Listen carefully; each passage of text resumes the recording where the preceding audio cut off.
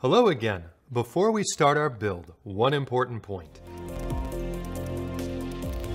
Every time you close and reopen Fusion 360, it activates the overall build. So look up here at the browser. See how it says active component is the infinity cube? You don't want that. Scroll on down here and reactivate the block. So every time you close and reopen Fusion 360, watch for this. All right, now it's time to make the actual hinge components. So let me show you what I mean. Let's go to the other build. So here's my cubes, here's my hinges, and I'll turn the hinge on. And you can see that the hinges have what I call an outie part that goes into an innie part of the block and vice versa. There's an outie part of the block. Well, let's go around down here. Down here. The outie part of the block also goes into the innie part of the hinge. And there's a reason I did it this way, which has to do with 3D printing. So let's create that. So I'm going to kind of center up my view, and then I'm going to click Create Sketch, and I'm going to click this surface, and I'm going to say, oh no, it snapped to view, I can't see anything. Don't worry about it. So we're going to rotate our view, and I'll show you another way to do this in a second. But first thing we want to do is hit X for construction, L for line. I'm going to zoom in a little bit more. And I'm not going to click until I see this blue square, which means I'm perfectly on the edge. So I click there, and I'm not going to click again until I get another blue square there. And I'm going to hit Escape to stop drawing lines. So by the way, whenever you do any particular line or command, it'll keep doing that until you either hit Enter or Escape. Now I want to inactivate construction by hitting X. And now I'm going to dial in letter C for circle. I'm not going to click until I get a triangle or delta, if you want to be fancy, symbol. I'm going to click and then drag, and I'm going to dial in number 2 and hit enter. And now I've made a circle. I'm super happy about my circle. Now let's click the circle and hit letter E for extrude, and I'm going to extrude that 2 millimeters. There you go. So I've made the outie. Now let's make the innie. So same thing, we're going to go to click Create Sketch, and I'm going to click this surface. Now I'm going to show you a little bit different way. I'm not going to rotate my view. I'm going to come over here to my Sketch Palette menu, and I'm going to click Slice. Pretty handy, right? Now I can see right through everything and only on the particular surface I'm sketching on. I'm going to hit X for construction, L for line. Click here, drag out, click again when I get this square. Escape to stop drawing, X to inactivate construction, C for circle, click the center, drag, and I'm going to make this one a diameter of 2.8 because the other one is a diameter of 2, and I want the other one to be a diameter of 2.8, so that way I have 0.4 millimeters of clearance on either side. And I'm going to rotate my view, didn't have to. I'm going to click the circle till it, highlights blue, dial in E for extrude, and I'm going to give it a negative 2.4.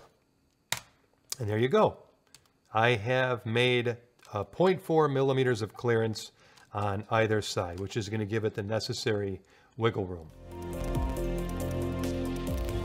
All right, it's time for our first assignment in this build, but let me get you prepared and teach you some advanced timeline features first. So each cube has 2 hinge points, a hinge point on one side and a hinge point on the other side, and that differs per each cube. So what we're going to do now is scroll down to your timeline and grab this thing here called the playhead. Click it and drag it and drop it in front of the fillet. And we've kind of hid all the steps we just did, but don't worry, they're still there. Now you're going to right click the fillet like we did prior, and we're going to suppress that feature again. And we're going to go to the bottom of the cube such that the M turns into a W. And we're going to create a sketch on the bottom. Now, here's your first assignment. What I'd like you to do is create this cut-in on the bottom, just like we did on the top. Note the orientation. So it's got to be right here with respect to the bottom. And it's super important you start making your learning as active as possible because you're going to learn a lot more this way. I teach pretty much any math and science you can think of. So like physics, chemistry, math from like pre-algebra to calculus, medical physiology, anatomy, blah, blah, blah. The most important thing in any of those classes is make your learning as active as possible. So let's practice that right here. So I will say pause the video right now and try to make that inset, and I'll give you the answer shortly. Did you pause the video? I hope you did. Okay, so let's make the inset. Ready? I'm going to click X for construction, L for line. I'm going to draw a line that goes from here to here, make it 5, and then I'm going to inactivate construction with X, R for rectangle, click the dot, drag, make this 10, tab 7, hit enter, and then I'm going to extrude this inward, -7. And there you are. And right now, I'm just going to do this anyway. I'm going to unsuppress the fillet. And so, that's your answer to that part. All right, it's time for your next assignment. Ready? I want you to make the innie and outie components of the hinge, where we just created the inset into. So remember that the outie is 2 millimeters in diameter with a 2 millimeter extrusion, and the innie is 2.8 millimeters in diameter with a 2.4 millimeter extrusion. And same thing, try to do it from memory if possible. If you're stuck, refer to the first video only when you're stuck. Always try to do it best from memory. And I will go over the answer shortly, and pause the video now. All right, let's do this. So I'm going to create sketch first. Click on this surface, and I'll slice this time. X for construction, L for line. Click a corner. Click a corner again when you see the square. Escape to stop. C for circle, X to inactivate construction. I'm going to wait till I see the triangle. Zoom, or click, and then number 2. Click the circle, E for extrude, number 2, extrude at 2 millimeters.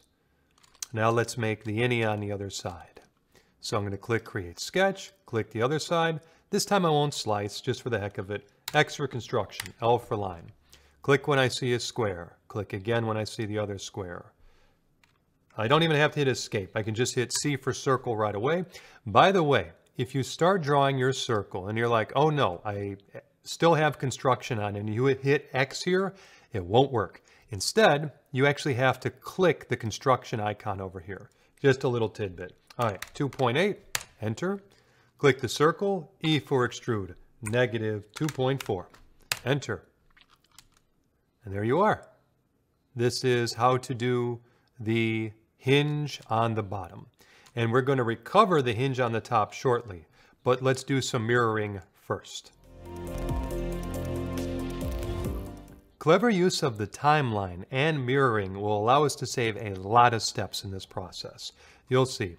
So first thing I want to do is mirror this whole cube down to the bottom here. So here's how we're going to do this. We're going to come over here to the Create tab, left click it, scroll down, and then click Mirror.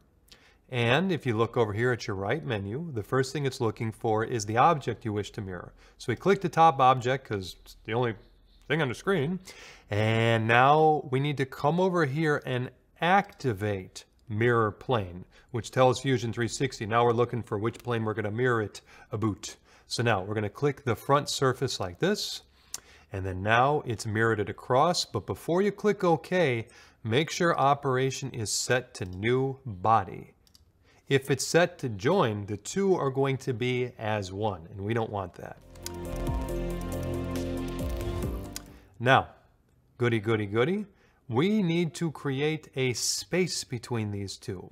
So we're going to use the Move tool, and so that's located up here in the quick menu, but of course I'm going to recommend key letter M for Move. Now, make sure your move type is set to free move. There's a couple difference. We're going to go over one of those in the later parts. But let's click the top center of this cube.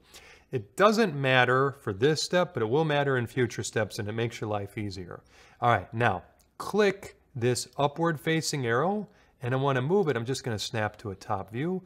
I want to move it 0.4 millimeters away. But look what happened. it moved it into the cube. So now you have two bits of matter occupying the same space. And that's impossible. So we need to put a negative in front of it. Now it's negative 0.4 away, creating a 0.4 millimeter space. Then you're going to click OK. And now look at this. We've kept track of all those features, right? I've mirrored everything. But look, I didn't mirror this top stuff over here because I didn't want that to show up on this cube. We'll get back to clever use of the timeline shortly. Okay, there's something I forgot to do though a bit ago, and I did this intentionally.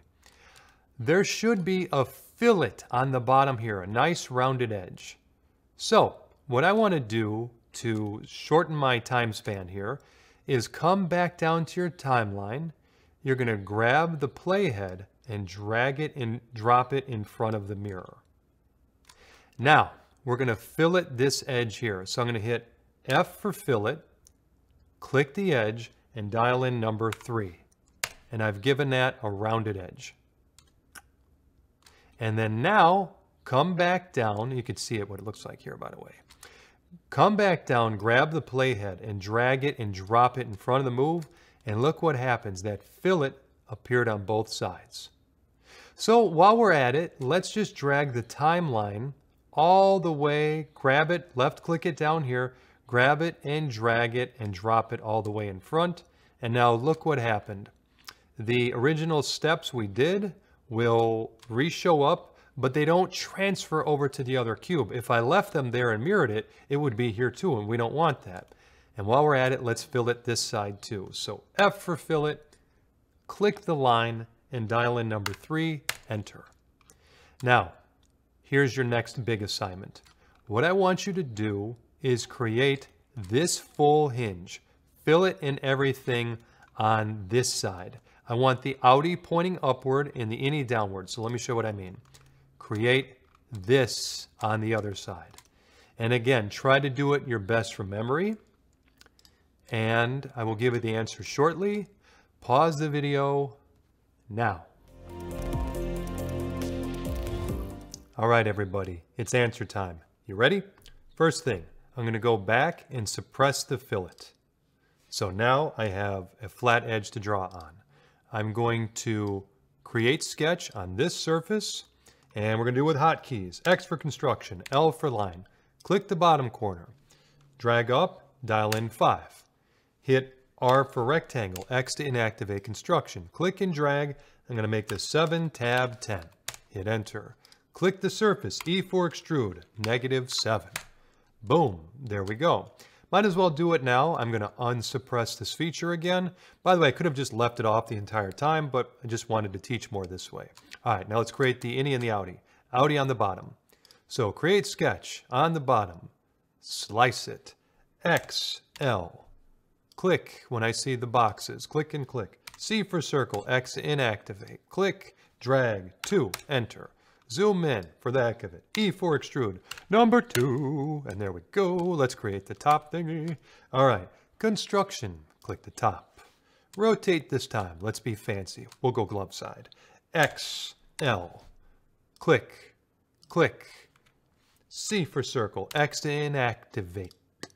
Click and drag, 2.8. Hit enter. Click this thing, extrude, -2.4. Hit enter. Almost done.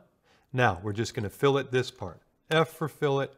Click the line. Dial in number 3. Boom. Done. Now we actually only have one more big step on the blocks, and that's the mirroring.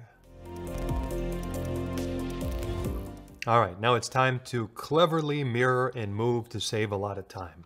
First thing, we're going to mirror both of these blocks. So I'm going to click Create, scroll down and select Mirror. And now I'm going to select 2 objects. I'm going to click the top one and the bottom one. Now it needs to activate the mirror plane. So I'm going to come over to the right menu, click within it to activate it, and I'm going to click this front surface here. Now again, make sure your operation is set to New Body. It'll be joined by default. And then click OK. Now, we need to separate these two. I'm going to hit M for move and copy, that icon there. Click the top center, click the bottom one, anywhere. Click the right arrow to activate the mirroring or the moving plane. And we're going to dial in 0.4. And that's the right 0.4 this time. And then click enter. And I think you know where I'm going next. This is pretty cool. So I'm going to hit mirror again. So create, scroll down, hit mirror. And then we're going to select this one, this one, this one, this one. Come over to your right menu. Click within mirror plane to activate that field. Click the front surface. And then again, make sure operation is set to new body. Click OK. Look at that. Almost done. Now, M for move or copy. We're going to click the center of one of these and then click the other three. Click the top arrow, and I think it's going to be negative 0.4. Yes, it is, and that moves it downward. And boom, there you are. Isn't that cool? It takes some time at first, and I speed it up as I go along because I just want to make sure nobody misses anything.